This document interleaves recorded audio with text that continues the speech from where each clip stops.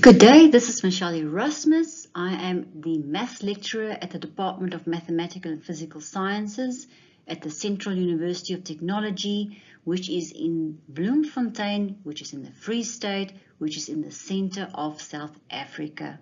I will be presenting on behalf of myself and my co-author, Professor Theron. We are reporting on Matlab LiveScript and its application in civil engineering education. Why Matlab LiveScript? Matlab LiveScript platform is an alternative to the command window and presents a way forward for engineering mathematics presentation as it combines MATLAB code with formatted text, equation editor, and images in a single interactive script environment suited to the use of a first-time coder. The usual MATLAB platform, the command window, is not as suited to first-time users and involves the writing of an M code and other aspects. So the LiveScript is a very easy platform conducive to the first-time user. What happened before and during lockdown? MATLAB interaction entailed classroom-bounded demonstrations in the command window, which was now before LiveScript, and this cannot be saved. Although a savable M script can be executed in the command window, this form of instruction would have required more coding know-how, and this was not possible on account of the venue and time constraints, as it was included in the maths subject and the time was used for theory, etc. With lockdown, all subject material was delivered online, which excluded MATLAB use, and all calculations were restricted to those that can be performed on paper. Technical content in civil engineering, such as the calculation of deflection under variable weight distribution and the calculation of hydraulic head and groundwater flow, was truncated to problems which students can solve on paper and did not really represent realistic situations. What happened after lockdown? Lockdown inspired exploring alternative ways to deliver high-quality subject content, both on campus as well as online.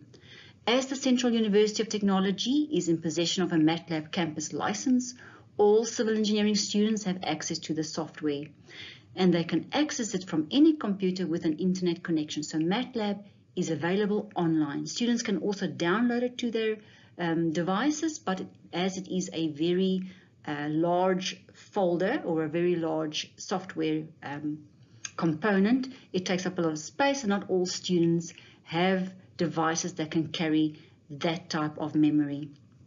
The LiveScript app within the MATLAB software made the transition to an interactive manual possible, which enabled students to self-teach theory and application with the necessary coding to solve more realistic but complicated problems from anywhere. The online LiveScript manual is subdivided into chapters containing course content which students access by logging into their MathWorks account and opening the script chapters which they have downloaded from their student Blackboard platform. The chapters initiate with theory content, derivation of formulas, and demonstrate these through examples which are hand calculated in the text mode area, as is the case with a formal textbook. So the students experiences the textbook environment. The text area flows into the coding area where the same manual calculations are executed in MATLAB code. So students can see how to calculate these equations. Students can interact by changing the variable in the code to solve similar problems and can experiment with variables required to achieve a desired outcome.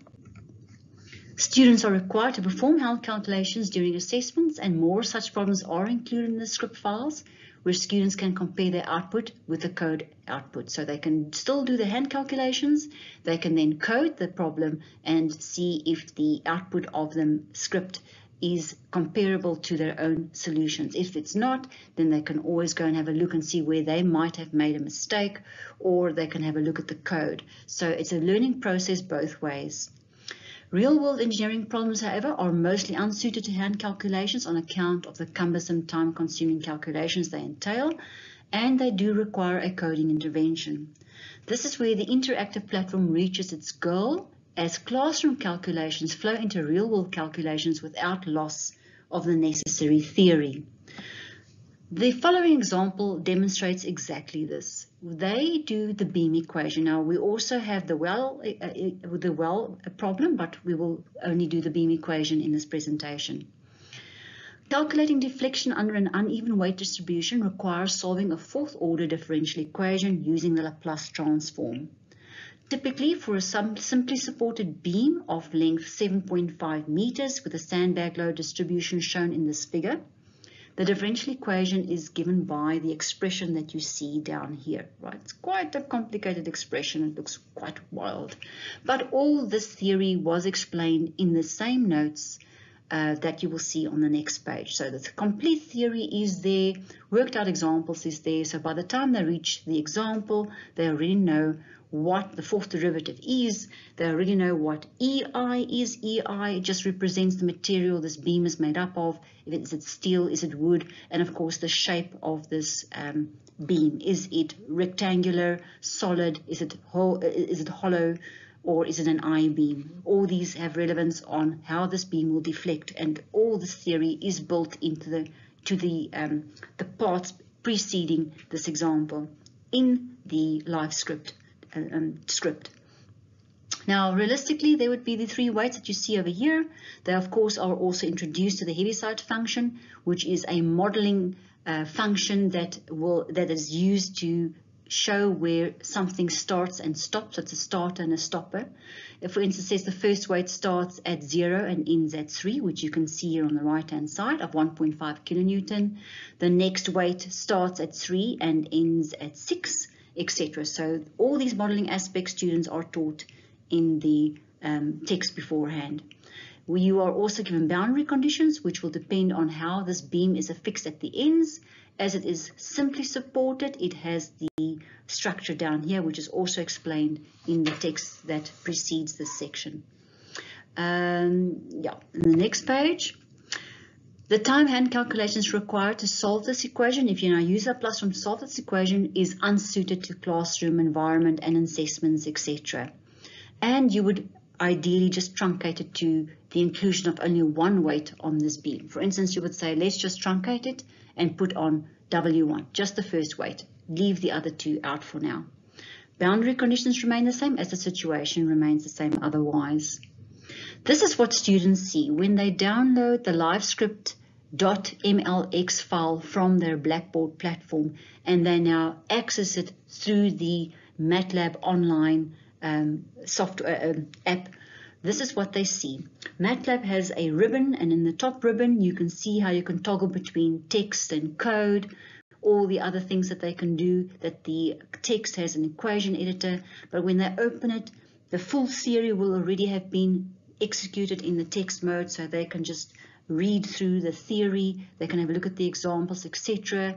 And as they go down with the script, it runs into problem calculation where the explanations step by step take them through all the steps of how the Laplace transform in this case would be used to solve this beam equation if you only included W1.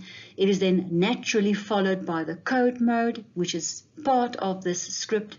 So it naturally flows from text to code, where it now executes the code in solving this beam deflection equation.